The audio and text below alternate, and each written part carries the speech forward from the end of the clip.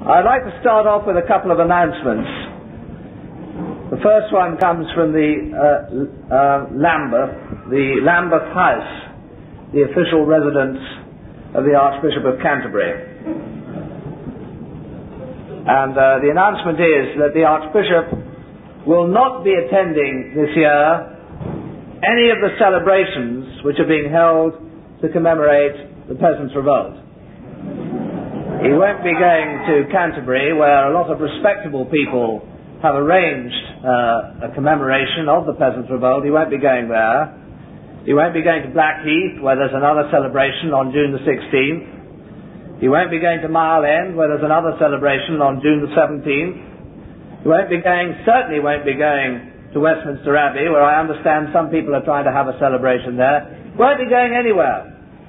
And it's not because he's busy, because a spokesman for the Archbishop was quoted a fortnight ago as saying, "This is not a celebration with which Dr. Runcie would want to be associated."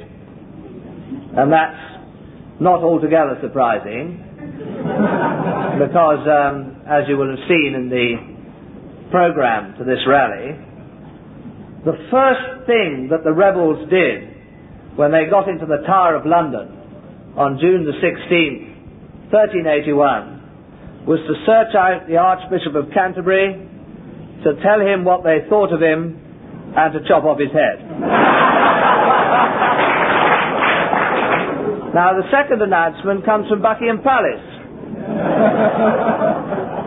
And that is that Her Majesty the Queen will not be attending any celebrations this year to commemorate the Peasants' Revolt. And that is rather surprising, really, because if there's one thing that you can explain the immediate failure of the Peasants' Revolt, when it did fail, it is that the people had faith in their monarch.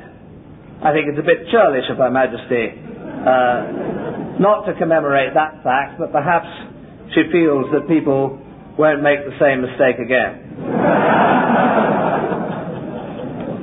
Now, we will be there, I hope, most of us, not in all those places at once, but in a whole lot of other places where there are to be these celebrations this June, and I thought it was worth remembering why. And to do that, we've got to go back a long way. We've got to go back what seems an unconscionable time, 600 years. We've got to go back to an England where there were only 2.5 million people living, and all of them, or almost all of the people in it, bound in one way or another to the land they were working and to the Lord who owned that land. The serf worked the land and the Lord worked the serf.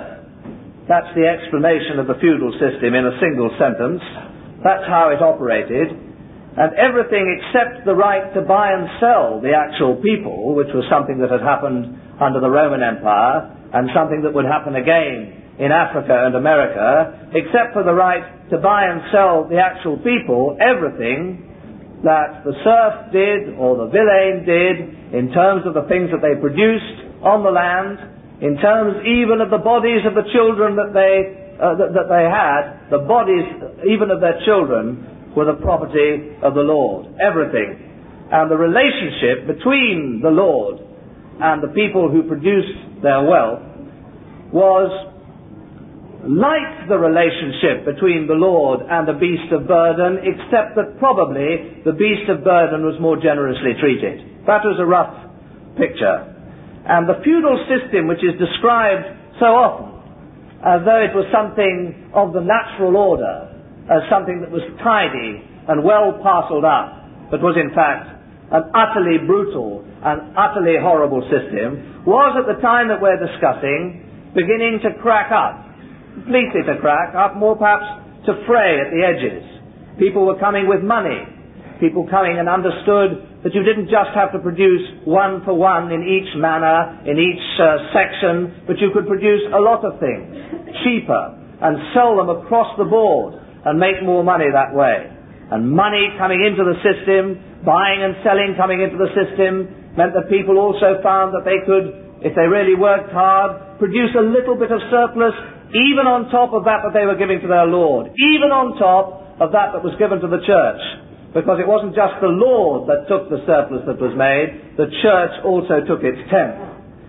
The church and the archbishop had found a quotation from Genesis of the story of Jacob's ladder. I'm sure you all remember it. Of all that thou shalt give me, I will surely give the tenth unto thee. And they'd rewritten it to saying, of all that thou shalt make, thou shalt surely give a tenth to me. That's how they saw it, and that was what the tithe barns were built for, and that was what the tithe meant, that a tenth of what you made, on top of everything that you gave to the Lord, went to the church. And if you died, it was extremely expensive. The Lord took, that is, if you died under the age of 60, the Lord took your best beast to compensate for the amount of military service that you would have given if only you'd lived to 60, and the church then took your second best beast to compensate for the tithes that you would have paid if only you'd had the decency to live to the proper age. And since no families at all had more than two beasts, you can see the poverty that all that kind of system operated. It was beginning to crack up. There was the money beginning to come in, and the ordinary processes of economic advancement beginning to break up that system. That was the situation that existed then. The beginning of the breakups were hardly felt at all by the people at the bottom of society, only tiny particles of freedom coming to them. And at the top of the society at this time, even, it wasn't making any real substantial difference that the previous rulers of England had been the king, the landed gentry, the barons, and the clergy, the three. And now there was, by way of a change, the king, the landed gentry and the barons, the clergy, and the monopolists. That was the difference that was being made by the beginning of the crack-up of the feudal system. Now, who were the rulers of England at this time? What sort of people were in charge? Most of the time up to the Peasant Revolt, although not actually during it, there was a fine old tyrant called Edward III, usually described in most school history books as a good king. Always be suspicious when that is written about. The thing that Edward liked to do most of all was to go to war. That was because he didn't have to do any of the fighting, and because it was the quickest way to make booty. He couldn't get it out of the barons very easily, couldn't get it out of the monopolists very easily, but he found that if he could win, or somebody else could win, a battle in France, like Crécy or Poitiers, then that was a quick way of making booty, and so he was always off to war. In fact, he was one of the inspirers of what's known as the 100 Years' War. The best thing for him was to be at war for 100 years. One of the things he did in the process of this was that he, which is interesting to this story, insisted that the people should be armed, or at any rate instructed in the processes of arms. And he was very adamant that there shouldn't be any pastimes undertaken by anyone at all which should take away from time which would otherwise be given to archery practice. There's a statute in 1341 which decrees that anyone caught playing football, handball, hockey or racing dogs was liable to imprisonment. Now the king had a gang, and they were known as a gang, and central to the gang was his brother John of Gaunt. Any Shakespeare readers here? I'm a great Shakespeare supporter, by the way, but he really was wrong about John of Gaunt.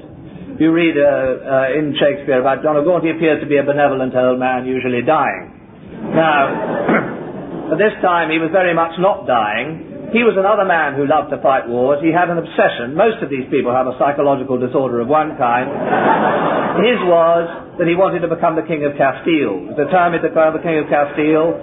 He didn't see why there should be a King of Castile that wasn't him. And it really drove him to all kinds of relentless persecutions of people in order to go and fight in Castile. He couldn't fight in Castile. He would take time off fighting the Scots. He laid claim to being the most hated man in England. It was much contested among the gang as to who was the most hated man in England, but I think John of Gaunt probably quite rightly did lay claim to that.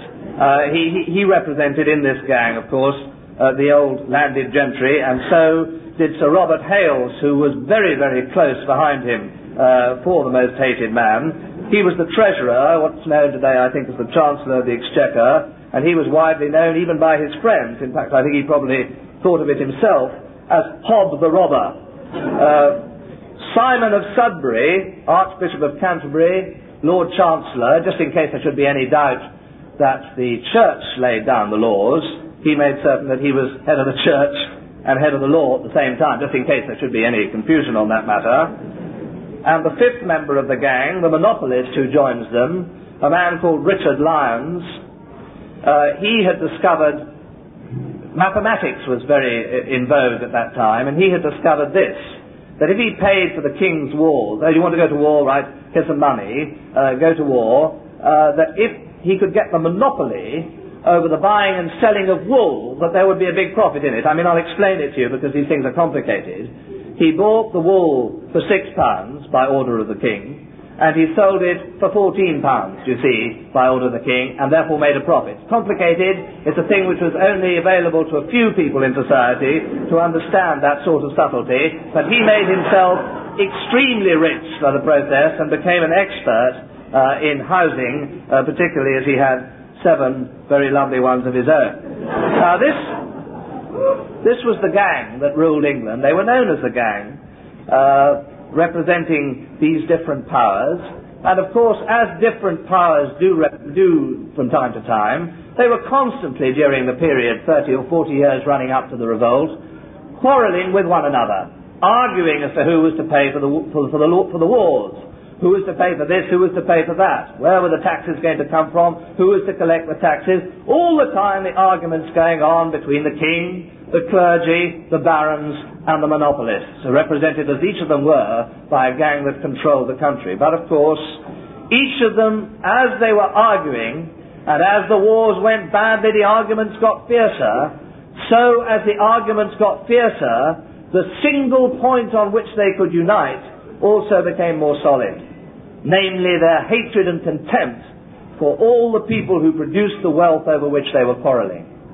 Now then, in 1348, there came a thing which increased that hatred and contempt beyond anything that anyone had ever imagined possible up to that time. The Black Death, a great bubonic plague coming up from Europe and sweeping through the country, killing people at a rate it's almost impossible to imagine.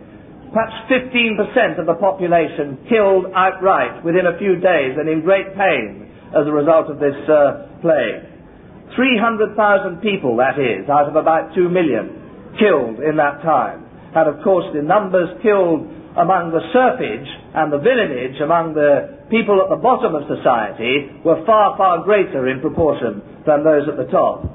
And the immediate effect of this, however, was not just the misery attached to all that death, but the immediate economic effect was a rather different one, which was that as there were less serfs and less villeins about the place to do more work as a result of the plague, so for the first time, for a very, very long time, for the first time since the Norman conquest, the people at the bottom of society began to feel a growing confidence about their economic condition in society. They began to feel that they were in demand. Instead of the demand all the time being made of them, they could make demands of someone else because they were scarce. Their labor was scarce, and their labor was vital to the society, and out of the scarcity they could make some advancement.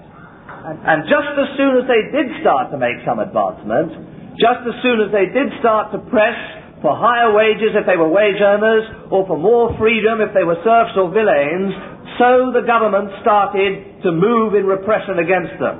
And you have passed in 1351 the first known occasion of statutory incomes policy in Britain. People think that that's a modern thing. Not at all. The Statute of Labourers, I expect you're taught that at school, you remember it. No one told you that it was an incomes policy. And if there's any doubt about it, I'll read it out to you, because I think it formed the perfect precursor, if you like, to all the people who have recently been conducting incomes policies, all the Barbara Castles and Ted Heaths and Jack Jones and Hugh Scanlon. Listen to this. Because a great part of the people, and especially of workmen and servants, late died of the pestilence, many seeing the necessity of masters and the great scarcity of servants, will not serve unless they may receive excessive wages, and some willing to beg in idleness than by labour to get their living. We, considering the grievous incommodities, which of the lack especially of ploughmen and such labourers as may hereafter come, have upon deliberation and treaty of the prelates and the nobles and learned men assisting us ordained. 1. Every able-bodied person under 60 shall be bound to serve, when required, at no higher wage than in the 20th year of the reign, or else be committed to prison. There's a good way of doing it. You don't have to muck around with guidelines and all that sort of thing. What you say is, you've got to work, and you've got to work for what you had 10 years ago. And if you don't do that, you'll go to prison. Now that was passed, and of course the people who passed it, the gang and their council, when you pass laws in the past, that was the end of the matter. But here was a rather different circumstance arising which had never happened before. They passed a law which was promptly broken, and broken, and broken. And not only broken by the people underneath, but also broken to their horror by some of the employers who found that they would rather produce things than not produce things, and would rather pay the wages to wandering workers than obey the statute of labourers. And so, for 30 years following that statute, from 1351 to 1381, you have a period of relentless class war, real class battle going on between the people at the top, trying to hold on to their property in conditions which seem to be running against them, passing law after law in order to try to keep themselves in control and their property at the level to which they were accustomed. 1360, punishment of labourers who depart from their service to another town or county. If he cannot be found, he is to be outlawed, and a writ issued to every sheriff in England to take and bring him back to the county where the writ was issued, and there to have the letter F for falsity branded on his forehead. 1361, the sheriff shall have power to restrain all evildoers, rioters, and barrators, whoever they are, and to pursue, arrest, take, and chastise them according to their trespass. It's awfully old language, isn't it? Sounds awfully long time ago, that 1361 statute, that particular one. Harry McShane, if he's here, will remember that in December 1932, Tom Mann, the communist agitator and unemployed workers' organizer, was arrested under the statute of 1361 and held for 3 days without charge under this statute while the unemployed demonstration that he'd organised took place. And before they passed this Criminal Trespass Act into Parliament the other day, this statute, 1361, in these conditions, was the one that they used to procure criminal charges against people who were engaged in trespass. 1363, petition in Parliament to prevent women wearing clothes that ought to belong to a higher rank. In 1377, King Edward died and replaced by his grandson Richard, who was only 10 years old. But the statutes went on. 1378, no bondswoman may put her children to school.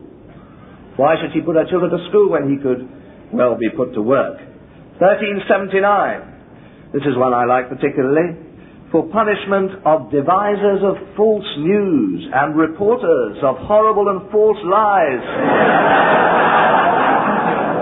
concerning prelates, dukes, earls and barons and other nobles and great men of the realm, whereof great peril and mischief might come to all the realm, and quick subversion and destruction of the said realm if due remedy be not provided.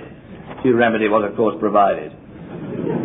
Brandings and burnings and imprisonments, and this last one was directed, as a matter of fact, not to the investigative reporters at that time, or there were none, but against the people who carried the word in a different way to the way in which it's carried now, who carried it by word of mouth to meeting places in village after village.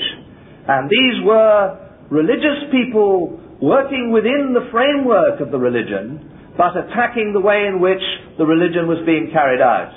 Excommunicated monks and priests who for the first time that anybody could ever remember were beginning to challenge the power and control of the church over people's minds. How people thought, if they thought at all, if they had a moment to think, was dictated by what God said through the Archbishop of Canterbury. And John Wycliffe started off the process. He wasn't a wandering priest at all, he was the master of Balliol. But he started off the process in which he said, for instance, that there could be such a thing as a corrupt priest. Unheard of, unimaginable that there should be such a thing said. But he said it. And he also said that if there is a corrupt priest, that priest should not be obeyed. And out of that tradition of challenging the church, the wandering preachers, excommunicated and imprisoned and constantly harassed by these statutes, started to take false rumours about prelates and earls into the villages and speak to them at these meetings from 1360 to 1381. For those 20 years before the revolt, these people moved around and brought these simple messages. The most famous of them, the one we know most about, is John Ball, who was the parish priest at Colchester, St. James's Church in Colchester, if anyone from Colchester here, who was, of course, excommunicated for talking this kind of talk and took to the walking around the villages and talking. And he came to the argument, directed himself to the argument, whereby the church justified the nature of human society as it was at that time. There was human society divided between the possessed and the dispossessed. What was the justification for that? People seem to have the same physical characteristics. They seem to be the same. What was the justification for this fantastic division? And of course, the church applied themselves to that, as they do, very carefully, and they came up with the answer. Read the Bible, it's there, they said. Adam and Eve had 3 sons. They were called Cain and Abel and Seth. And Cain did a terrible thing. A thing unimaginably horrible. He killed his brother. Of course, these people were killing their brothers all through the centuries. But that, in terms of Cain and Abel, that was a terrible thing that Cain did.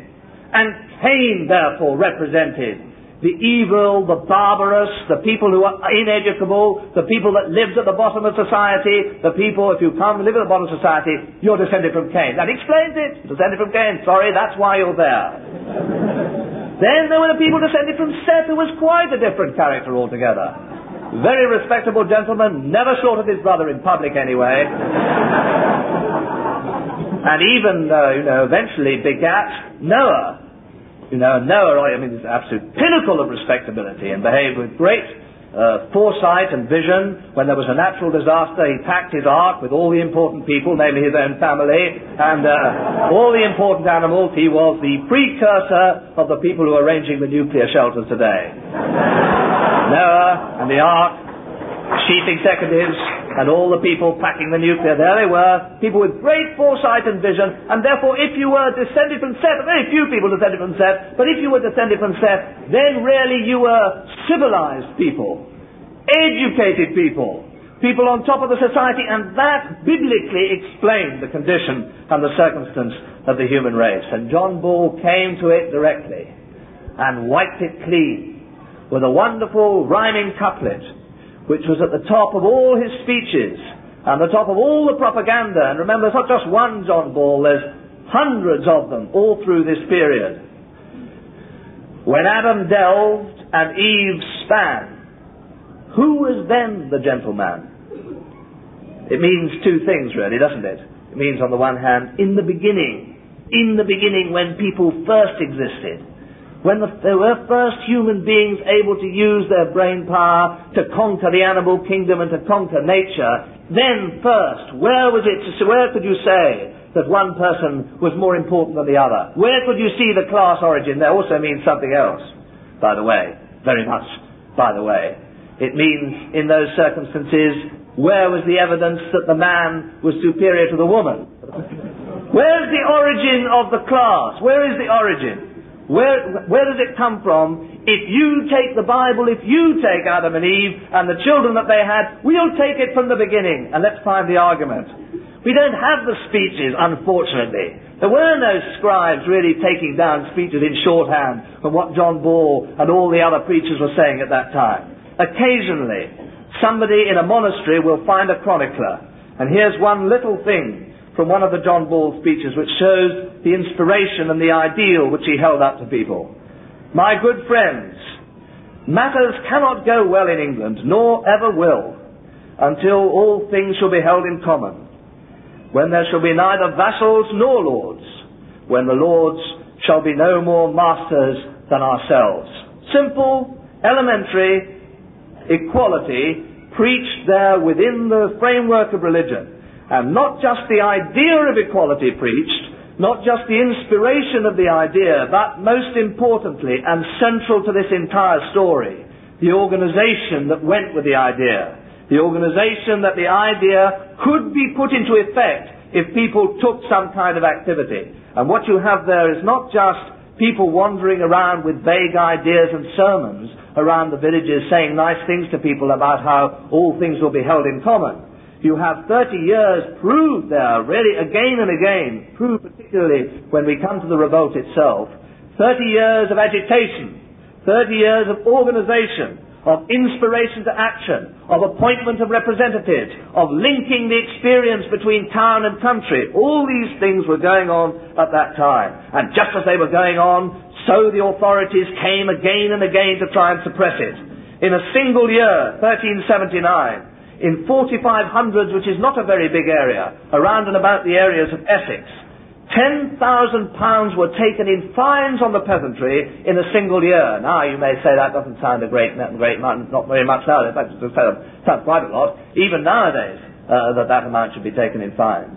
But when I tell you that the average monthly wage paid to ploughmen and reapers at that time was 1 shilling, that is, a 20th of a pound, was the average monthly wage, then you see the extent to which the courts and the lawyers were attempting to enforce these statutes which they passed.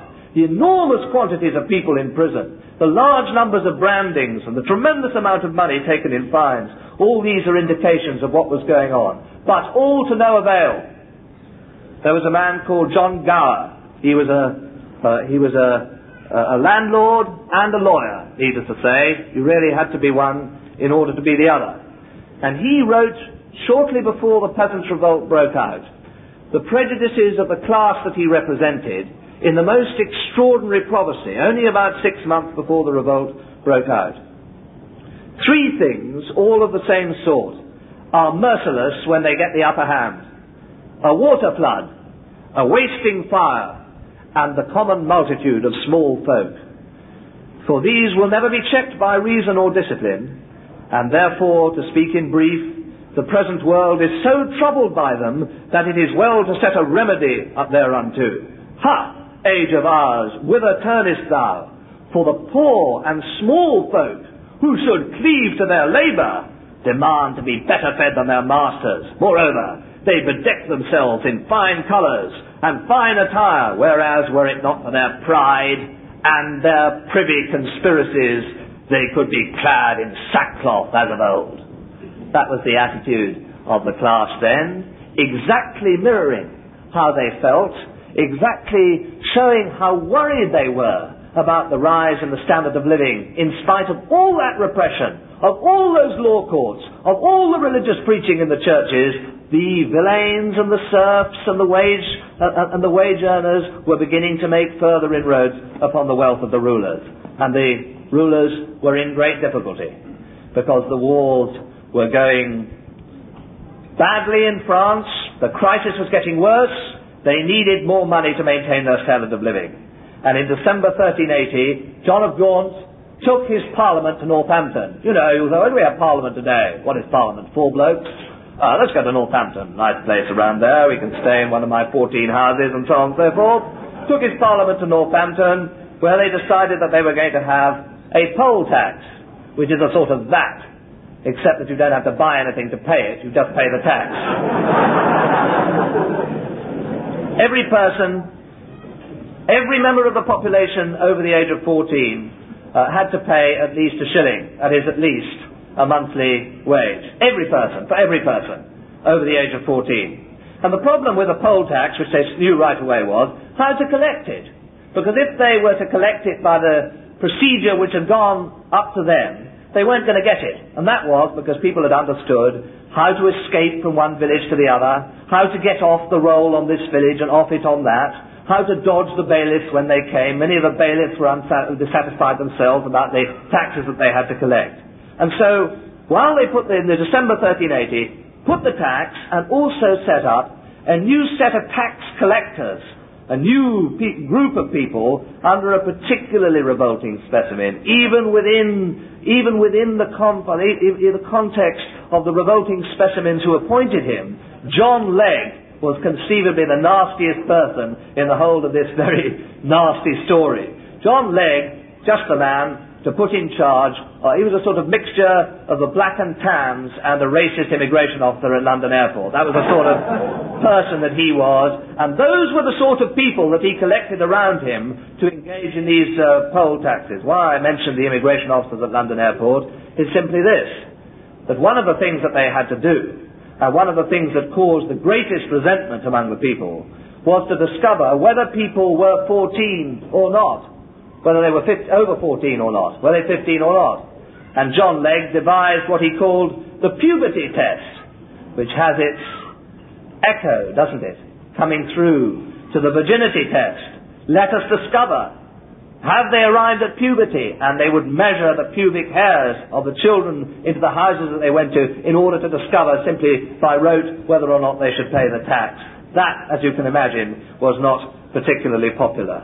And through January, February and March, they brought up their forces, collected their forces, a new drilled gang of tax collectors was collected, and they started in April, and as though to mark the date, on April the 26th, John Ball was arrested and imprisoned in Maidstone Prison. The real counter-offensive, what the gang were really going to do to crack down once and for all on this, insubordination over the last 30 years had started. But instead of that happening, of course, it was the spark to the flame. And don't forget, it's not just a spark to a flame like Peasant's Revolt in other parts of Europe at that time. It sparked to a flame over fuel and tinder, which has been carefully piled up and carefully arranged over a whole number of years. Now on May the 30th, a man called Thomas Bampton, a very, very important man indeed, rode into Brentwood at the head of a group of 5 or 6 armed people to complain about the low taxation of the Essex village of Fobbing.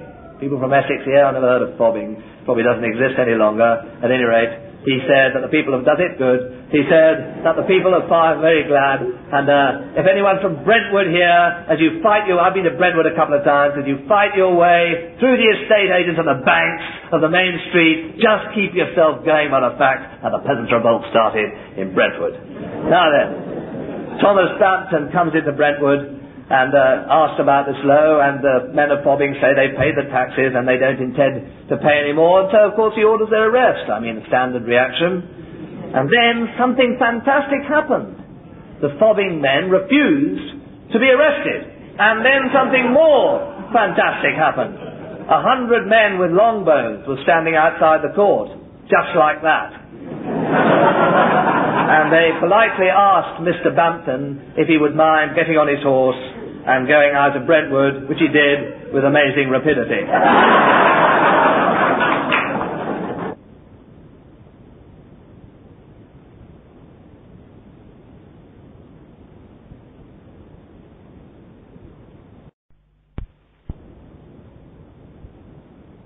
And he went to see the authorities.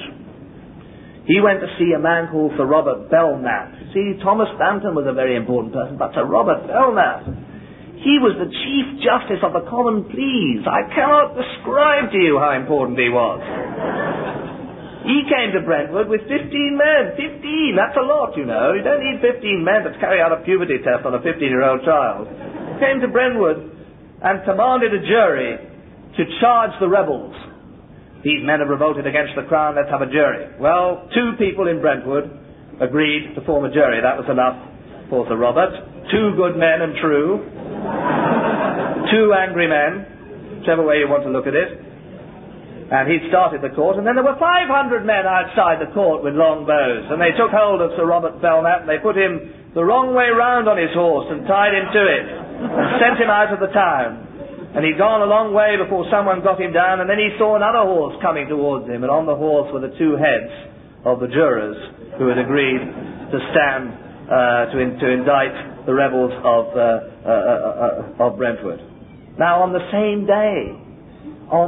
day, you see, people say, the thing wasn't planned, a sporadic outburst. On the same day, June the 2nd, in Dartford, in Kent, which is some way away, one of John Legg's gangs went to the house of John Tyler. And it's better now I read it out directly, because people never believe me, Some of Legg's fellow criminals, this is actually quite a moderate historian, it's not a socialist at all, a man called Morris, a liberal. He refers to Legg's fellow criminals, so you can see what even sort of quite ordinary people think about this. Some of Legg's fellow criminals had already arrived and had gone to the house of one John Tyler and demanded of his wife the payment of the poll tax on behalf of herself, her husband, and her daughter. She refused to pay for her daughter as not being of age, and the collector thereupon seized the daughter, declaring he would discover if this were true. Neighbours came running in, and John Tyler, being at work in the same town tiling of an house when he heard thereof, caught his lathing staff in his hand and ran reeking home. Don't know what reeking means. Where, reasoning with the collector, who made him so bold, the collector answered with stout words and strake at the Tyler, whereupon the Tyler, avoiding the blow, smote the collector with the lathing staff that the brains flew out of his head.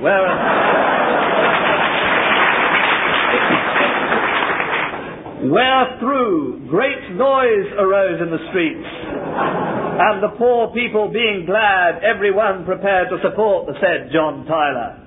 Told you wouldn't believe it, but that's the original chronicler, not the modern historian, that's the original chronicler. And that in Kent, just as the incident in Brentwood had been the spark, that was the spark in Kent. And great troops of armed peasants suddenly started arriving at the main townships of Essex and Kent within a matter of 24 hours. On June the 3rd, the monastery at Erith had fallen. On June the 5th, the castle at Rochester, never before fallen to a foreign foe since the Norman conquest, fell to the peasants. On June the 6th, John Bull was set free out of Maidstone prison, and it was there, as he was set free, that rebel forces coming, representing 20, 30, 40,000 men, coming there to Maidstone, elected as their leader a man called Wat Tyler. Not the John Tyler that was there, but another man called Wat Tyler, about whom, to his enormous credit, we know absolutely nothing. Don't know what he looked like, we don't know what he did for a living, we don't know anything. And so I'll just take one of the historians that writes about this time, because I know there are lots of academic people here that like to have sensible university people, professors and so on, to tell them the truth about what Tyler was. And here is Professor Sir Charles Oman. You couldn't get better than that, could you? The Great Revolt, Oxford University Press, 1906. It is probable that Tyler was an adventurer of unknown antecedents.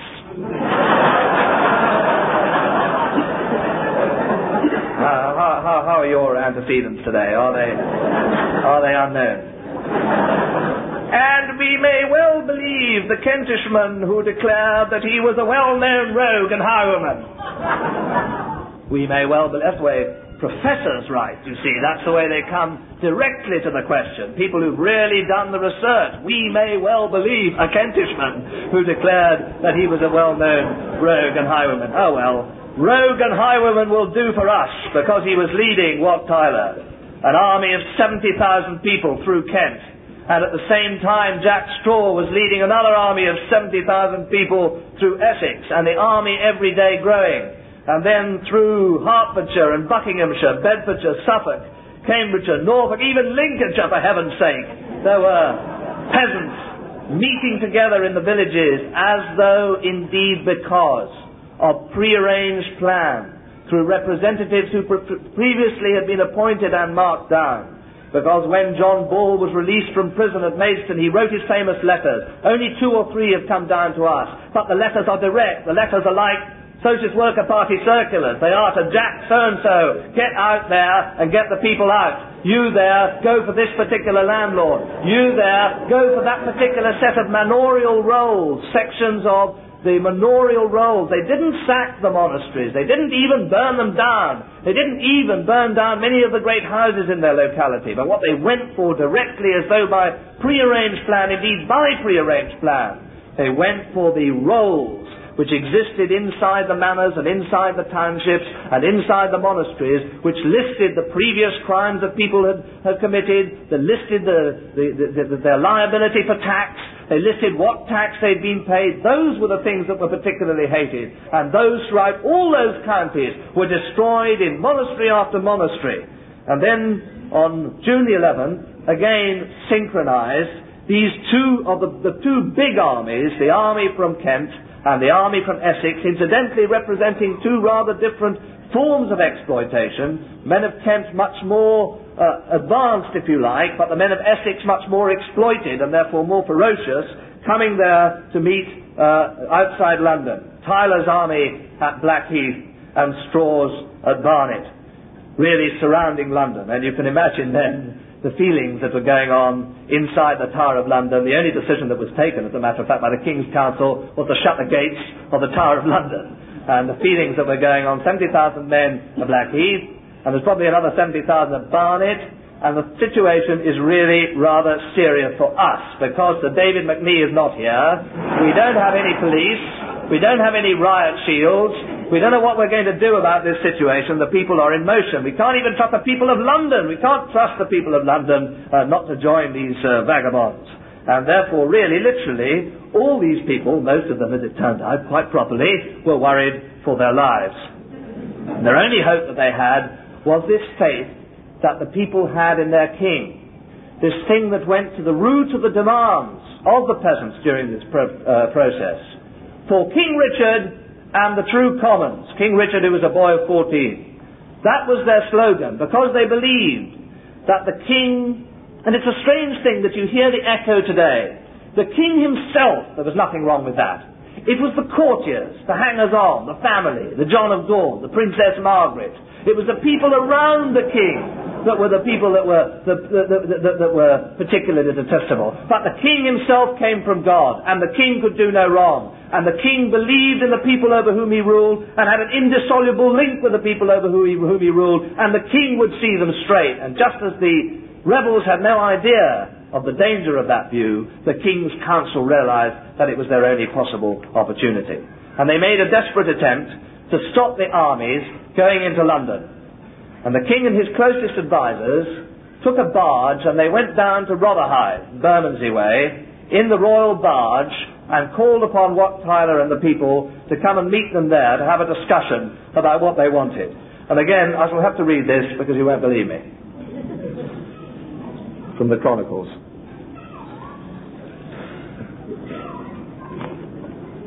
Accordingly, attended by the earls, very important to remember the names, I hope you'll all remember the names, particularly those of you who come from these places, attended by the Earls of Salisbury, Warwick and Suffolk. Fantastic! Yes, 3 earls in one boat. And other knights. Richard rowed down the Thames towards Rotherhithe. That doesn't, of course, mean that he rowed, you understand. Any dispute about it. He was rowed down the Thames towards Rotherhithe, where were upwards of 10,000 men who had come from Blackheath to see the king and to speak with him. When the king, and this is from the Chronicle, when the king and his lords saw this crowd of people and the wildness of their manner, there was not one among them so bold and determined, but felt alarmed. The king was advised by his barons not to land, but to have his barge rowed up and down the river. "What do you wish for?" demanded the king. "I am come hither to hear what ye have come to say."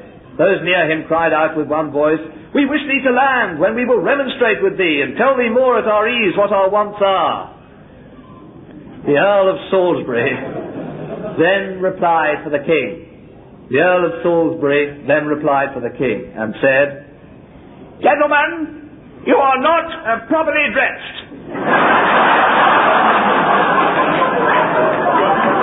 Nor in a fit condition for the king to talk with you." Nothing more was said, for the king was desired to return to the Tower of London from whence he had set out. And the earls and marquises of Salisbury have been saying it for 600 years. You're improperly dressed all through that period, and nothing happened. That particular event meant absolutely nothing. And naturally enough, the rebels did move into the city of London from both sides. And once again, they acted swiftly and with great restraint, as though by prearranged plan. They went for 2 areas alone. 2 areas particularly hated. They went for the temple, representing all the lawyers. All the lawyers lived in the temple, still do, for a matter of fact. And they burnt it all down. They've rebuilt it since. And then they went to the Savoy, which was the palace of John of Gaunt. And they burnt that down with the most systematic savagery. Every single thing in it was burnt and burnt and burnt again. And only one person died in the whole of that operation. And that was a looter who was seen taking something out of the Savoy which wouldn't be burnt, and they were so angry that anything connected with John of Gaunt should not be burnt. They killed the looter and burnt the thing that he'd taken out of it. That was the position on June the 13th. And on June the 14th, the king admitted defeat. And he opened the gates of the Tower of London.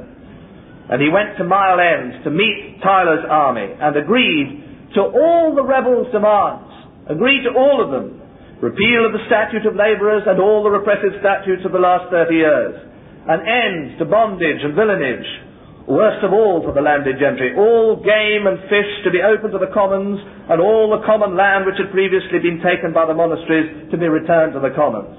And it wasn't just a word, it wasn't just his word. He sat all day at Mile End in his tent, signing charters. The people from this village, from that village, all over Kent in particular, the charters were signed there by the king and handed to the people that they would have freedom from all these oppressions which they've been fighting against over such a long period. And meantime, in the city, with the gates of the Tower of London open, the rebel army moved on the tower. No looting, no destruction, no burning of the tower. They knew what they wanted, and they got them. They got the Archbishop Sudbury, they got Hales, they got the detested Legg, they got Lyons. All of them lost their head and the gang, but for the king and for John of Gaunt, of course, who was fighting one of his pet wars up in Scotland, had gone forever.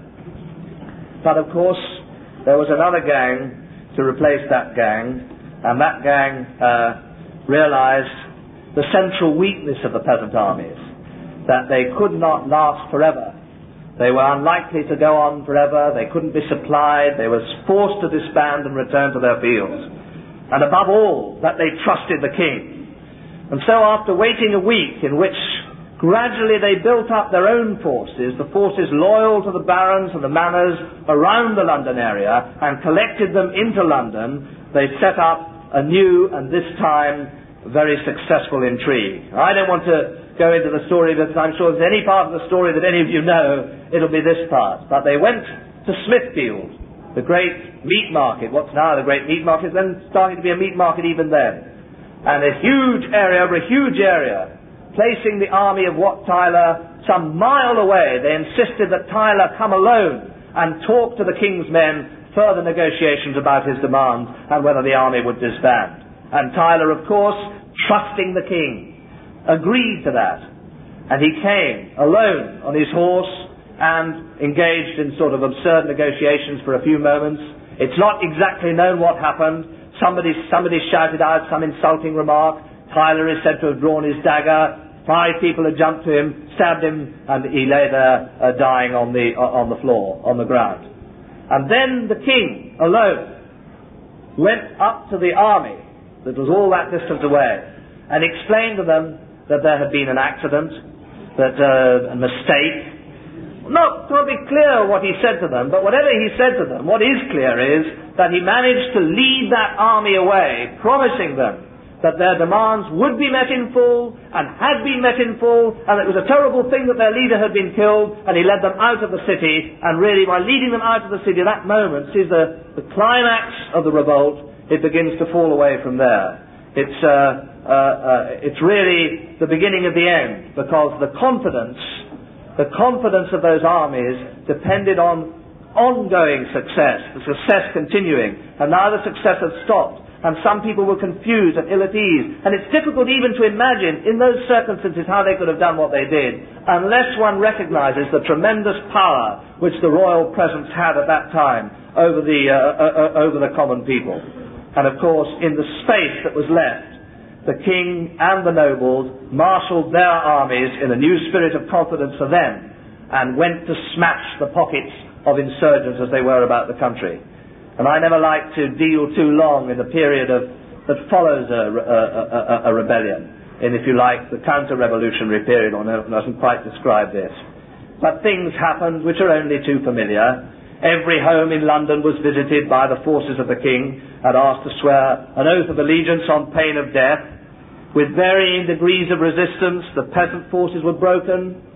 John Ball was half hanged, disemboweled while still alive, hanged again and drawn at St Albans.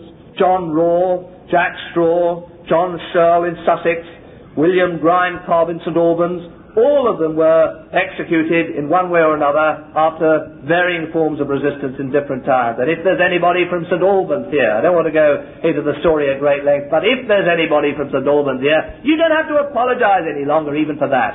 You don't even have to apologize. All you have to say when somebody says, do you come from St Albans? Yes. Well, in spite of that, William Grindcob came from St Albans. And William Grindcob was arrested, imprisoned, and told that he would be killed unless he went back and told the insurgents to lay down their arms. And he agreed to go back and spoke to his army of some 150 men in St Albans and told them on no account whether to lay down their arms, but they were to continue the struggle, and he was taken from behind while he was speaking and executed. And that's the sort of man that represents the spirit of the Peasants' Revolt. In Billericay, 500 were put to death by a particularly revolting specimen who who ran a competition for how many people could be hanged on a branch of one tree, and the record was 19, and the proportions of the deaths in this business are familiar for all the revolutions that we talk about, all the revolts and rebellions and risings. In the rising itself, perhaps 100 dead, most of them people guilty of the most terrible extortion and exploitation over a long period of time. And in the putting down of the rising, perhaps 3,000 dead. That's roughly the proportions that have been followed in similar events all the way through history.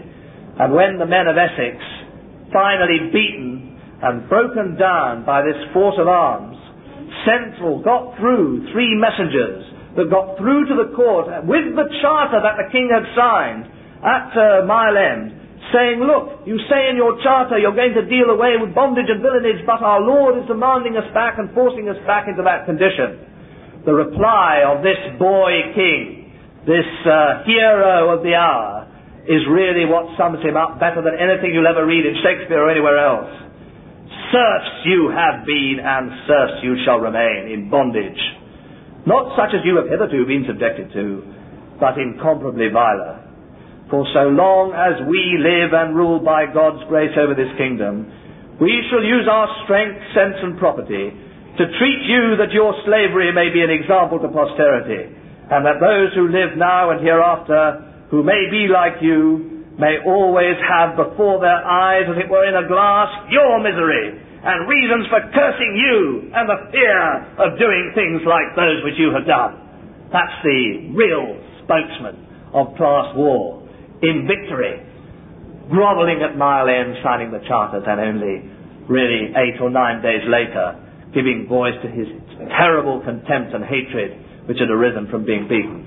But the truth of the matter is that it is not the case, as historians always tell you, that revolt, such as the Peasants' Revolt of 1381, left the peasants worse off than they were before. It isn't the case that the rising would better not to have happened, for Richard, as he spoke those words, was whistling in the dark, and he knew he was whistling in the dark. because he and his nobles had seen the strength and the power of the risen people, the potential of the risen people, and he wasn't going to risk that in any circumstances again. And in 1382, a new poll tax was ordered by Gaunt's Parliament, but this time for landowners only. And in 1390, the attempt to hold down wages by law was formally abandoned and the Statute of Labourers effectively repealed. And in 50 years, only 50 years from the end of the Peasants' Revolt, effectively, bondage and villanage was wiped off the face of the map in England before anywhere else in Europe. And when you ask the question, as I'm trying to do from time to time, why was England first in the fight against feudalism? Why was it first in England in the 1640s that the final revolution and the crashing of feudalism took place? Best answer, one of the best answers that you'll get, is precisely in the success of the Peasants' Revolt. More successful than all those revolts in Europe like the Jacquerie in France, for instance. More successful than any of those, precisely because it was organized. This is the conclusion of Reg Groves and Philip Lindsay's marvelous book on this subject. Reg Groves will be well known to readers of Socialist Worker and Socialist Review and other publications. Very fine writer, and that's by far the best book, by the way, about the Peasants' Revolt. All that we know about the commoners of the 14th century England suggests that they had long awaited and prepared for extensive and radical revolution. That's the most important thing about it. The organization, the propaganda, the linking of the organization of propaganda, the appointment of representatives, the linking from the town to the country to the town to the different county to county, all those things which were so hostile to everything connected with feudalism were done in that time, and they were able to raise armies which were scared the living daylights out of the rulers of the time, such as none of the other revolts in Europe did at that time. And after all, it wasn't a bad bag for 9 days, was it? The Archbishop of Canterbury, the Chancellor of the Exchequer, the Chief Prison Officer of the country, Tresillian of Southwark, who was taken as they moved through the south of London, the Lord Chief Justice Cavendish, head of the long line, the Duke of Devonshire, he was done down in burying his head on the top there. The Chief Tax Collector, Legg, the Chief Monopolist, Lyons. I think a Cromwell or a Robespierre would have been quite proud of that in 9 days. That's the truth of the matter. They did scare them. And the scaring goes on now in the rulers' minds, even today. Even with a miserable little bit of history that the ruling class get, they're scared by what happened at that time. It just occurs to me it's possible that there are people here who have not read A Bleak House by Charles Dickens. Conceivable. You don't have to admit to it now. Put it right, you know, and next time you go on holiday, if you're dissatisfied, I'll refund you the cost of the book. Have to prove to me that you bought it. Bleak House has a wonderful character in it called Sir Leicester Dedlock. You know, the names actually of Dickens always sum the person up. Sir Leicester Dedlock, well, I don't have to tell you what sort of a person he was. He was always worried about the floodgates. You know, the floodgates. They have this, what was it, that quote from Gower? Things are irresistible, water and the masses. And therefore they talk like that. The floodgates are open, the sluice gates are open. Society as we know it is in peril. Now this is a story about a case in the Court of Chancery. Just read you a little bit. There are a number of examples of this, but he, Sir Leicester, regards the Court of Chancery, even if it should involve an occasional delay of justice and a trifling amount of confusion, as a something devised in conjunction with a variety of other somethings, by the perfection of human wisdom for the eternal settlement of everything. And he is upon the whole of a fixed opinion that to give the sanction of his countenance to any complaints respecting the Court of Chancery would be to encourage some person in the lower classes to rise up somewhere, like Wat Tyler. And if you go through the whole of this book and all the references to Sir Leicester Dedlock, when someone says something wrong at a party, or eats with the wrong knife, or doesn't come home at the time that they ought to, Sir Leicester is reminded of someone he's never heard of in any context whatever, of Wat Tyler and people who meet by torchlight with grim and swarthy expressions and will come to take his property which he knows he has taken from them. They're frightened of it, and it lingers on in their memory, and I think it should linger on in ours as well. Now, in 1903, Martov wrote to Lenin about a dispute in the Bolshevik Party, and the letter started, "We are not peasants." It establishes a tendency among people who think about history, Marxists who think about history, or people who call themselves Marxist thinkers of history, to see history as something that's divided out, that the peasant is something of a different age, separate from us, nothing to do with us, that history moves by stages, scientifically stages, and the stages are marked out by history, and it's nothing therefore to do with us, what happened 600 years ago in a quite different sort of economy, nothing to do, we can leave it on one side, we're not peasants, we're very advanced people, we've been in the industrial working class burrowing over years and got pretty well nowhere, and we're terribly important, and we're really much more important than anyone in that sort of field at all. And I think that is not only reactionary and wrong and paralyzing, because all that idea that history determines things and that everything's inevitable paralyzes us, leaves out the activity which is at the center of the peasants' revolt, but also insulting to the people who carried those standards for us all through those years before, insulting to them. The truth is that it is the thing that's most extraordinary about reading and learning about the Peasants' Revolt is not the differences between us and them. I mean, I suppose subconsciously one knew that there were those differences there, and it's not therefore the differences between us and them that shine out, it's the similarities, and the similarities which were bound together by the fact that there is this relentless struggle between the classes going on all the way through their story and all the way through ours. The relentless battle between the possessed and the dispossessed, the people who've got the property and the people who haven't got the property, and what you do about it and how you fight against it. And, if you like, the old Shelley quote, the spirit that lifts the slave before his lord is the spirit of the Peasants' Revolt, and that's the thing that rolls down on us through the ages. Now, in 1881, 100 years ago, inspired by the celebrations of the 500th anniversary of the Peasants' Revolt, William Morris, a very great socialist writer, sat down to grapple with this problem. Here we do have something in connection with what John Ball and Wat Tyler were doing in 1381. And how could he, with his enormous writing powers, try to bridge the gap for the socialists for whom he was writing? He set out in a really very brilliant piece of writing. Took him a long time to do it and didn't in fact appear until 1885. But he set out in a very brilliant piece of writing to try and bridge that gap, to pull the two together. And the way he did it was this.